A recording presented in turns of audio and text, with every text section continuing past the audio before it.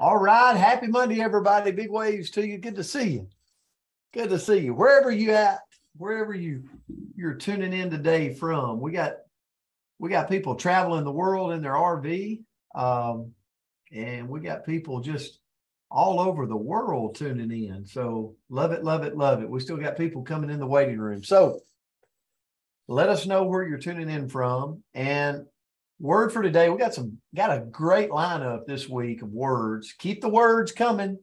Keep the words coming. Send them in to Andrea Rosser. And so our word for today, and we actually moved it to Monday because I think it's just a good word to kind of start your week. And the word is distractions. Distractions. So thank you for the word. A thing that prevents someone from giving full attention to something else.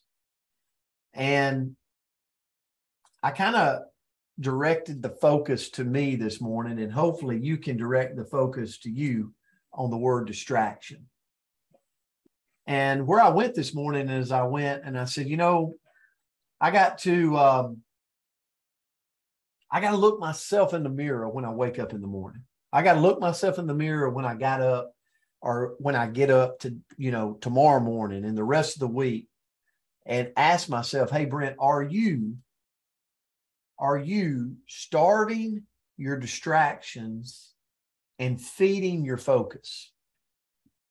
Are you starving your distractions and feeding your focus?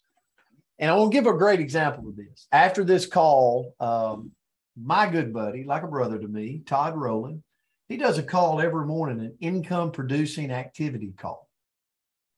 And it's a straight focus call around building income, not thinking about it, not dreaming about it, not making posts about it, but like, what are you doing to build your income? If you want to go from $10 to $20, you got to grow, you got to get bigger.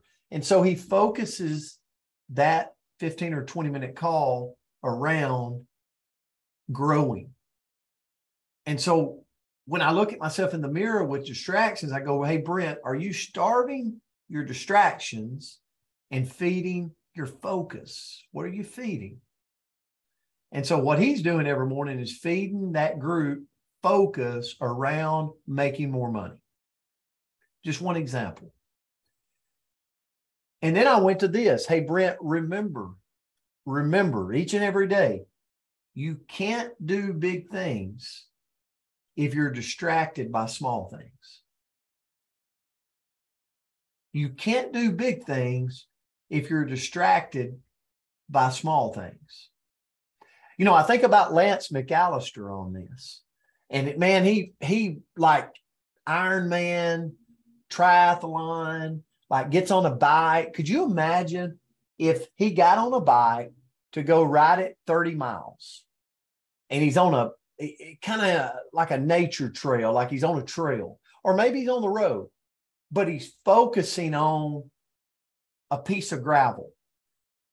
So on this 30-mile ride, I'm going to focus on like little bitty pieces of gravel that could make me wreck. Do you think that's what he does? No. So when I think about you can't do big things, you can't make it that 30 miles if you're distracted by little pea gravel that could make you flip 6 times. Am I right or am I wrong, Lance? Like he's focused. He's focused on finishing the ride. And he's not getting distracted by the little small things that could twist us up, right? But I can't focus there. I can't get distracted there. I got to focus on the big things. You can't do big things if you're distracted by the small things. And then my other thing on distractions, I hope this adds some value to you this morning, was distractions affect the brain. So I went to a study. Here, a study was done, and I hope this helps like it helped me this morning. For every distraction, like think about checking your phone. For every distraction, like phone checking, it can take the brain 3 to 5 minutes to get back on track. Think about that. That's a wow factor for me. That's a lot of time lost from work, from producing whatever that thriving you want to do in your day. That's a lot of time lost. Frequent distractions. Here's another thing. Frequent distractions create a psychological hyper alert that activates adrenaline and cortisol production, which is a stress indicator.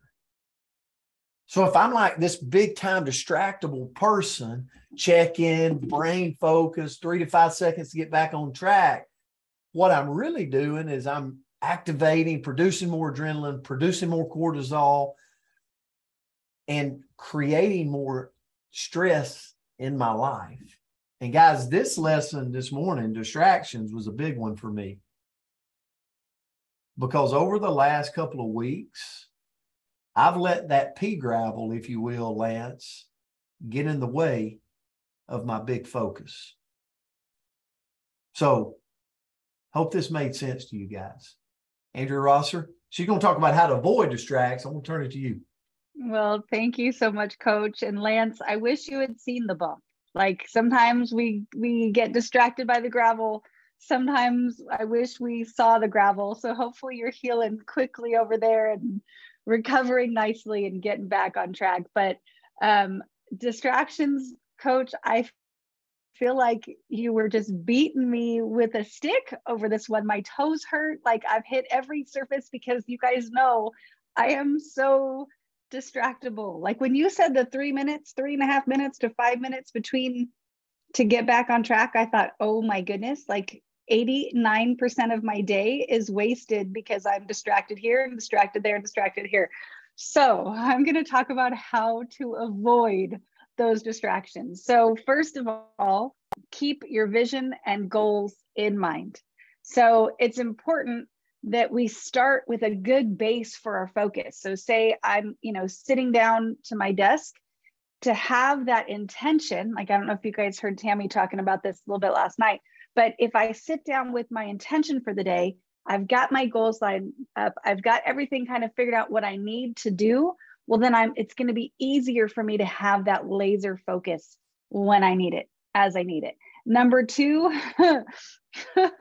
reduce the chaos in your day. I'm laughing because I'm like, there are so many places that I need to do this. Reduce the chaos in your day. So if we have 20 different tasks, right? Like, I don't know my to-do list friends out there, but if we have 20 different tasks that we have to get done in a day, how many do you truly think that you can do effectively? Probably not 20. So see what you can parse down to reduce that chaos so that you can focus on the things that are truly important. And once you've done that, when you look at those tasks, pick the most important one and do that first. So everybody on here probably has heard of Brian Tracy, the book, Eat That Frog, right? Which if you're going to have to do something horrible, if you're going to have to do something hard, do it first so that it's done, but 2, it's not the distraction back here where you're saying, oh my gosh, I need to, oh my gosh, I need to, oh my gosh, I need to, right? If I'm doing the laundry, but I know that I really need to be, paying my taxes, I'm not going to get anything else done well because I'm just focusing on taxes, right? Number 4, control your internal distractions. And I think for me, that's probably the worst distractor, is the one that lives with me right in this mirror, right? Like right here. So we need to prepare our mind for work and we need to prepare ourselves to be focused. So depending on what you're trying to focus on, put yourself in the right spot, right? So have a dedicated workspace. Or if you're trying to focus on your loved ones, well, get out of your dedicated workspace and go into a different place. Just try to have your mind in the right spot, right? By moving your body into the same space. And then number 5 would be remove those external distractions. So if you're trying to focus, well, maybe, step away from your beautiful children, right? If you need to, turn off the television, turn down the radio, or put on, if you need that noise or something in the background, maybe pick some instrumentals where there's not words that are distracting your mind. If the kids are being noisy, encourage them to be outside. Or if you're checking your phone, put it in like do not disturb or airplane mode. So you have to take that extra step to go distract yourself, right? So if you put it in a different mode, then you can't jump on social media, right? Where you go, shoot, I can't do it. And that will slow you down enough that you can put it away. And then lastly, have a daily method of operation and map it out, put it on your calendar. So if you know, we kind of talked about before, like habit stacking and all of that. So if you know when you get up, you want to make sure that, you get certain things done, well, put them in your calendar so that it, this little tool can actually remind us and help us do well, right? If we use it appropriately. So I know I want to do certain things. Well, I'm going to put it in my calendar and it's going to beep at me and say, hey, woman, get your job done. So this was a good one. Great for a Monday. I think we're all going to be more productive because of this. So thank you, Coach. No, great lesson. Great lesson. And I've got to say, Lance, I had no idea. I was using Lance as an example, and then I'm like, why is everybody praying for Lance? I go look at his Facebook post, and he literally fell from his bike. So, Lance, I apologize, brother. I was not adding insult to injury there. Wow. Prayers going up for you, brother. We love Lance and appreciate you being a part of the community, man. So, yeah, wow. All I can say is wow this morning.